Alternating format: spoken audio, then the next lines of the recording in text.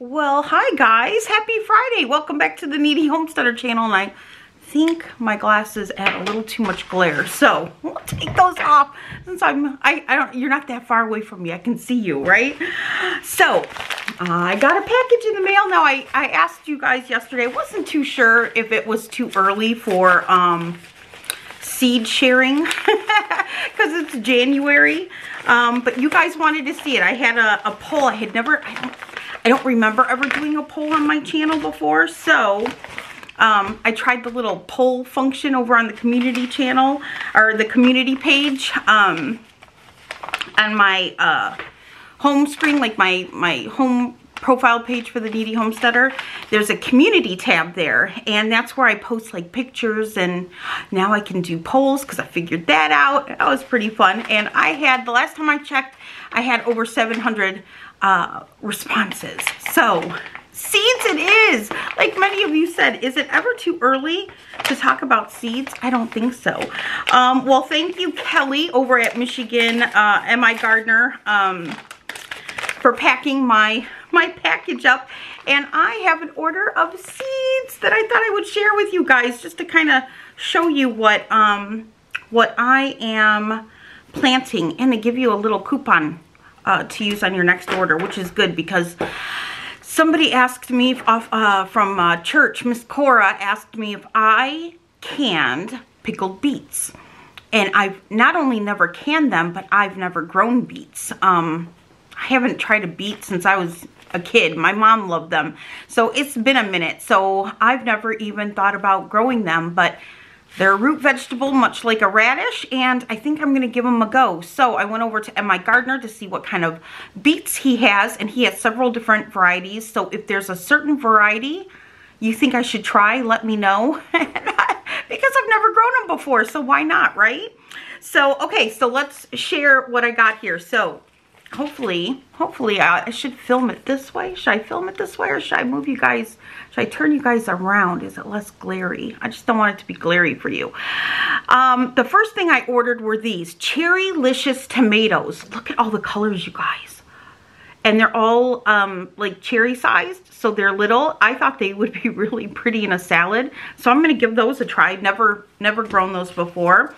I am growing spearmint, and I want to grow this as like, kind of like not a ground cover per se, but I want to put it in patches where I don't have to worry about keeping them, you know, contained. I'm thinking outside around the chicken yard. So so we're gonna do some different kinds of mints. I got catnip. I've never grown catnip before, but we kind of adopted an outdoor cat that's kind of found us, and I figured I would grow some catnip for her. Some spinach, some butterfly spinach. So I've got that. I've grown this before and it's delicious. Emerald giant green peppers. I love growing green peppers. They don't get super big on me, so I thought maybe I would try the giant ones. I would really like them big enough where I could stuff them. So so I'm gonna give those a try. Onion. Which one is this? This one is the red Geneva onion. So those, of course, always good on hamburgers and in salads. This was new, the orange, is it orange Jeglo watermelon? It's kind of an orange color, but over on MiGardener's website, it says it's one of the sweetest watermelons. So I figured I'd give that one a try. I could not find mammoth dill anywhere. It seems like everyone's sold out. So I went ahead and got a different kind of dill. We're going to try this one. It is the Ducat dill. Of course, this will be later used for pickling. I've never grown marshmallow before, so I'm gonna try it. There's a game that we play for homeschool. It's called Wildcraft, and it's a game that everybody plays together. Like, there's no winner, there's no loser, there's no competition. You have to do it together. And you go to grandma's house and she sends you out for berries, and you have to go up the mountain, collect them, and come back down. And along the way you get scrape, cut, diarrhea, toothache. can happen to you on your journey up the mountain to go get these berries. So along the way, you learn about different kinds of herbs that you can use to treat different ailments. And so you collect these herbs, and then when you or one of, you know, whoever's playing, one of your partners come down sick, you can actually, there's cards you have to collect in order to share your herbs with them. But it's a cooperative game, and it teaches teamwork and, you know, working together, and it teaches you a lot about different herbs. So one of those herbs, or one of those flowers, I should say, is marshmallow. So I thought that would be fun for us to grow since it's in the Wildcraft game. Another favorite, of course, just rosemary, right? Got to have some rosemary. St. John's wort. I've never grown St. John's wort. I don't know why, but I'm going to grow it now. Sweet marjoram. Of course, these will hit my dehydrator, and I will be making my own seasonings for next year. Cumin. And last but not least, sage. Gotta have the sage, especially when we do stuffing bread. So those are the seeds that I've collected, or added to my collection, I should say. I'm gonna show you. I'll show you. This is what I have so far. So this is my seed box. And I don't remember if I bought this off of Amazon. I'll check for you guys. Or if I bought this at Tractor Supply. I can't remember now. But it's a great bucket that holds my seeds. It's got handles on the side. And then if you open it, I hope not everything falls out. You can see I have all my seeds in here, along with a little water sprayer that I didn't want to lose. But there's all my seeds. So, I don't know if you want me to do a video on all the seeds that I have, but these are the ones that I've been collecting and that I want to grow. I will show you really quickly some of the things that I have bought off of Amazon to help get me started, just in case it helps you, especially if you're new. I've had gardens in the past, never as big as the one that I'm building here. And what are we on? Our 4th year? I think it's our 4th year of growing. And it started out as the 6 raised beds that Matt built for me. And those are going to stay original. I'm not going to add to those or take away from those. I want those to last forever. I want to be a 90-year-old woman working my garden and still having those raised bed garden beds from Matt that he built me. So I'm going to preserve them as best as I can. And then we added the arches, of course, to those. And then my garden has grown since then. My dad expanded it last year. I added a small, nothing fancy, a small greenhouse to my garden. I got it from the same people, the Amish people that are up at the corner. They sell sheds up there, all Amish built, and they started doing greenhouses. And so I got myself a little one because I sat in prayer over it, and I just was like, you know, there might come a time where my babies, all my babies, really depend on growing food to sustain us. And now with the prices of eggs, by the way, I'm going to add this. Down below in the comment section, let me know how much eggs are in your area. Let me know. You don't have to give me your address or anything to keep your privacy. But in a general ballpark of where you live, along with how much your eggs are going for and how much your butter is going for. Because those are the two major things that I have noticed that the prices have just skyrocketed. Now, I have been stockpiling butter for quite a while, and every time I use butter, I stockpile more. I have about 35 pounds of it downstairs in a freezer. And that's not including what I have up here in my fridge and in my freezer up here. And I just rotate. I just rotate and keep it stockpiled. With eggs, however, you know, I haven't bought eggs in a long time because I have the chickens, I have the girls. but I'm really sitting in prayer about hatching out more hens from my own flock this year, because I have an incubator now, just to add to the production, just in case my friends and family, my neighbors, my community needs eggs, because I've been hearing reports that eggs are even hard to find, like they're just not there. So even if you had the $8 or the $6, however much it is in your area to buy them, you can't find them. So I sat in prayer over this little greenhouse, and I was like, you know, I was thankful for the income that you guys from loving on my videos and staying with me, I was able to afford it. So I bought a little greenhouse, and I plan to put it in use this year. I couldn't last year just because I had that emergency surgery, second major surgery on my leg, and I spent the whole summer recuperating from that. But this year, Lord willing, He knows I want to play in dirt. I am going to start the garden and hopefully maybe be able to sell some seedlings that will help replenish the money that I've spent on my supplies, plus others who maybe don't have the room or don't have the know-how or the ability to start seeds themselves.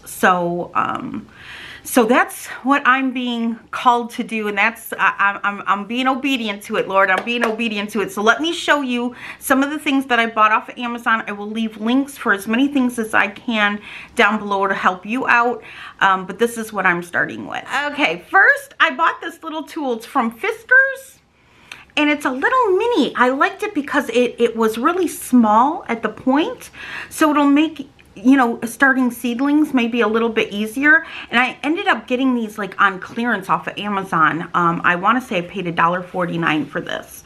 It was one late night, I was browsing, because sometimes that's when you can pick up the clearance things that they put on sale. And so I picked one of these up. I knew I was doing different size pots, so I didn't know the garden tags that I wanted to use, so I bought some of these, and this came with like a marker to go with it. And then am I showing you that upside down? I think I'm showing you the upside down. I got these from Mr. Penn, which is where I get my markers for my Bible journaling, and I didn't even know that they sold these, so I picked these up from Mr. Penn. But I grabbed a couple of different designs just to have a little mixture of things to use.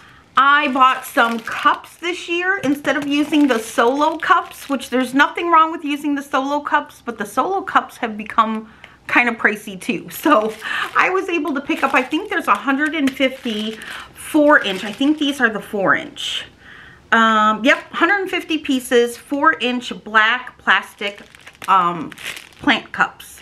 So I got 150 of those, and then I got some of the 6 inches for some of the bigger plants. There's 100 that comes in here, so I grabbed these. And then this year I grabbed 10 more.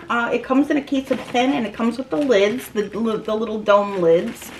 And these are the smaller ones, so you can grow like, you know, a little bit smaller, have little smaller seedlings in these. And then I noticed that they had little bigger cups for bigger plants, so I'm thinking like maybe my tomato plants in these. But I grabbed these. Again, it comes in a 10-pack with the domed lids, so I grabbed these off of Amazon. And then last year, I thought I was going to grow and garden last year, but again, my leg kind of gave me trouble, and I ended up in emergency surgery and spent the entire summer rehabbing. But I bought them in a 5-pack. So if I can find these that I bought last year, they come in a 5-pack, just in case you don't need 10. These are a little dirty though, because they've been sitting outside for quite a while. Okay, you guys, that's it. That's my little seed haul. Let me know if you want to see all the seeds that I plan on growing. I'm going to go through this seed container and really kind of, I've got to sit down with pen and paper and kind of draw out my plans for my garden. I would really love to put in a blueberry patch. maybe some black raspberries. I'd love to do some elderberries. I want to do potatoes this year. I'm trying to figure out which way I want to go with that. I saw this on a Facebook post. It's like a box with a door, and so you grow the potatoes and then you can open up the latched door and like dig out the potatoes. So you need wood though, and wood is so expensive. So I really have to kind of be mindful, plan it out, see what my budget allows, and plan out my garden. But if you want to see the seeds that I end up picking from that bucket on what I really want to plant this year, let me know. And once I figure all that out, I can make another video. But I'd like to take you guys along with me because this is new for me. Definitely having a greenhouse is new for me. For those of you who have been following me for a couple years, you guys know that I set up usually racks that I get from Home Depot, just plastic racks. They used to be $25. I think they're close to $50 now, with some shop lights. And I grow my starts here in my kitchen, but it got so big, and then I ended up with 2 racks, and then I ended up with a mess of dirt everywhere in my kitchen, and it began to be too much. I'll post some pictures on the community tab so you guys can see roughly what I'm talking about. But I would have plants like all over the floor as they were getting bigger, and I was transferring them from the little seedling cup, little seedling trays to the solo cups. It got way out of hand for my kitchen, and my kitchen looks bigger on video, I think, than what it really is. So I just ran out of space. So that factored into buying the small little greenhouse so I can start, hopefully, my plants earlier and I can grow longer, because here in northern lower Michigan, our grow time, my last frost date is June 1st. So, and our first frost can hit in September. So our grow time is really short where we live now. And I'm really looking to extend that, and I was hoping that a small little greenhouse will help me do that. I can start them a little sooner, end it a little later, and at least grow things a little bit longer, Lord willing. So let me know if you're interested in that, and comment down below about your eggs and your butter, because I'm really interested in those prices. And don't let fear rule you. I know I keep seeing in my feed, you know, all this, the fear that's out there of stock up now, stock up now. Look, don't stock up out of fear, out of panic. Buy what you need. Keep a good rotation. Once you get a good amount behind you that's comfortable for you, that it's not going to waste in your pantry or getting freezer burned in your freezer. When you get a good rotation of how much you use and rotate through it, that's all you need to keep doing. Anything that you build out of fear will not bring you joy, and will just leave you with this feeling of panic and dread every time you walk in your pantry. And you don't want that. We are not built out of fear. Fear is false evidence appearing real. Okay? No fear. Just be mindful and stock up when you see sales, and let me know what your prices are so all of us can kind of evaluate where the higher prices are in the country from real folks instead of people on the news. And I'll see you guys soon. Thanks for hanging out with me today. Happy Friday. I hope you guys have a blessed weekend, and I'll see you soon. All right. God bless. Bye.